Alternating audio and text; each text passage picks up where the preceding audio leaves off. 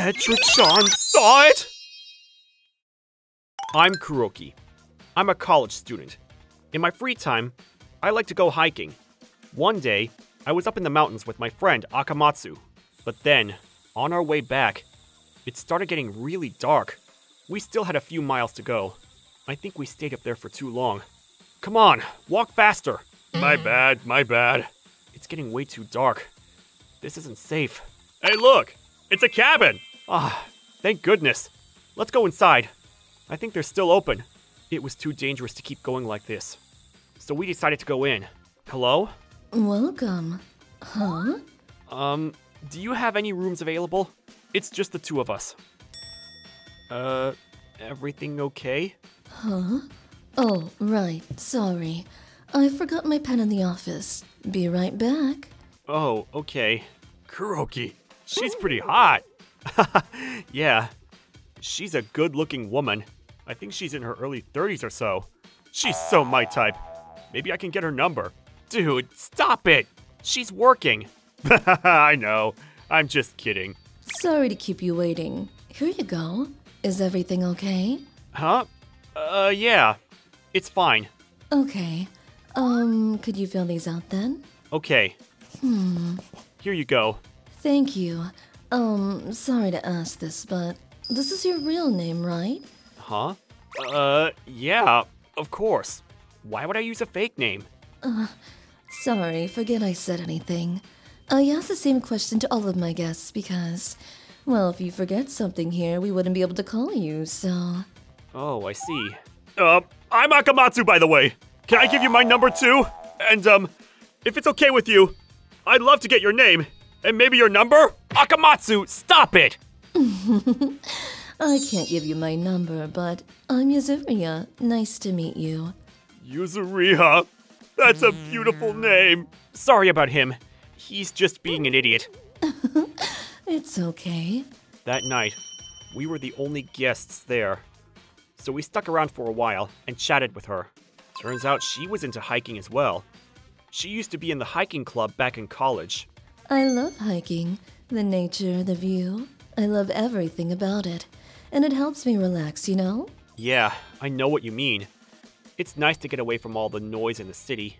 Yeah. And hiking, it brings back a lot of memories for me. Huh? When I was in college, I had a boyfriend. He was in the hiking club with me. What? You had a boyfriend? Ah! Why do you seem so upset? But after graduation, he moved away and we kinda drifted apart. We tried to make it work, but yeah. I see. That's part of the reason I'm working here. I think he still likes to go hiking, so maybe I'll run into him someday, you know? I don't think I stand a chance here. Dude, just shut up. Give it up. Your friend is funny. Yeah, I guess. Alright then, let me show you to your room. Thank you. Let me help you with the bags. And just making sure. Your name is Kuroki, right? Yeah. Why is she so concerned about my name? Something felt a bit off, but I didn't think much of it. After that, we went downstairs to eat dinner. Then we headed back to our room to get some sleep. Hey, Akamatsu? Yeah? Why do you think she's so concerned about my name? Your name? Yeah. She kept asking me if that was my real name. I don't know. It's probably just a rule. I wouldn't worry about it. I guess. But wait, what? Maybe something happened. Like, someone got murdered here. And the killer was using a fake name or something. You never know, man. Maybe we'll see ghosts of the victims tonight. Shut up, man. You scared, Kuroki? What? No! I was a bit scared, though. I hated ghosts and stuff.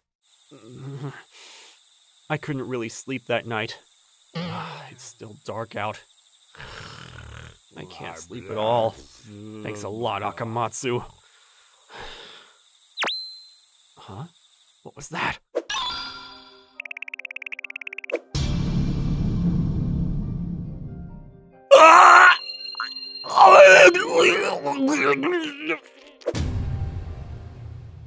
The next morning, You for real now? You were probably dreaming. No, man. I know what I saw. Hey, Yuzuriha, did anything happen in this cabin? Like, in the past? Huh? Not that I know of. No. See? Told you, man. It's just in your head. Maybe some kind of animal got in there. You said something was staring at you, right? Yeah. Not sure if it was an animal, though. Well, we'll be going now. Thanks for everything. Thanks for staying with us. Hope to see you again soon. Goodbye. Have a great day. You too. And so, we left the cabin and started heading home. Then, on our way back... so sleepy. I couldn't sleep at all last night. Sucks for you, man. But you got to meet a beautiful woman like Yuzuriha, so stop complaining. Whatever, man. Hey, now, don't fall asleep just yet. Hello. Hello. Huh? Kuroki, wake up! What now? Another beautiful woman? No. The guy who just walked past us. He looked exactly like you. Oh, I'm serious. He looked exactly like you. You don't have a twin brother, do you? No, man. Lots of people look like me. Come on. I'm serious, man. Hey, wait for me. See for yourself. I'm telling you. I'm sure we can still catch up to him. It's fine. Hey, don't fall asleep now. So very sleepy. I was kinda curious, but I was too sleepy to care. But then... Whoa! What the? A few days later, I saw the guy's face on the news. The man was brutally murdered. He seemed a bit older, but this guy looked exactly like me. And I knew this was the guy we saw in the mountains because... No way! The murder scene and the person responsible for his death? It was that cabin! And the police arrested Yuzuriha as their prime suspect! What's going on? A few days later, when I met up with Akamatsu at school... Did you see the article? What article? Check it out. It's about that murder up in that cabin. Read it. It was one of those tabloid magazines. They did a whole story about the case. So the guy was her ex. Turns out the victim was Yuzuriha's ex. Wait, is this the guy she was talking about? I think so. She said she was hoping to run into him, but I didn't think it was for revenge. According to the article, this guy treated Yuzuriha like crap, and she went through a pretty rough breakup. She couldn't get over him, so she started looking for him all over the country, but came out empty-handed. She knew he liked to go hiking, so instead of chasing after him, she started working at various cabins, waiting for him to come to her. Wow, she's been doing this for 10 years. Damn. Wow. Wait. I couldn't believe what I read next. This article read, Yuzuriha, she was starting to forget what her ex looked like. At first, she was trying to forget about him, so maybe she forgot his face in the process. So every time someone that looked like him came to the cabin, she asked if they were using a fake name to be sure. The reporter interviewed one of the guests who spent a night at her cabin. She asked me my name over and over again. She probably thought I was her ex using a fake name or something. But she didn't stop there. The night when the guy went to sleep, he saw something terrifying. When I was sleeping, I heard this noise. It was coming from the ceiling.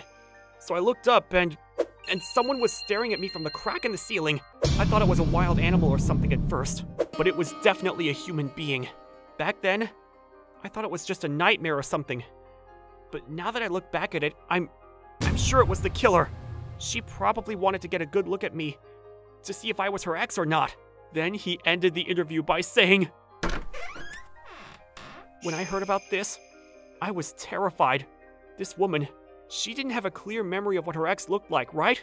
That means, if she even thought that I was her ex, I probably wouldn't be here today. ご視聴いただきありがとうございました。勘違いで命を落とす羽目になるだとか嫌ですよね。まあそもそも命を狙われるような怖い目に遭いたくないですけども。何より復讐のために山小屋で待ち続ける執着がすごいですよ。絶対にその場に訪れる可能性だってゼロに近いですし、それほどひどい目に遭ったということなんでしょうか。皆さんはどう感じましたか？コメント欄に書いてえていただけると嬉しいです。また少しでも怖いなぁと思った方、チャンネル登録と高評価をお願いいたします。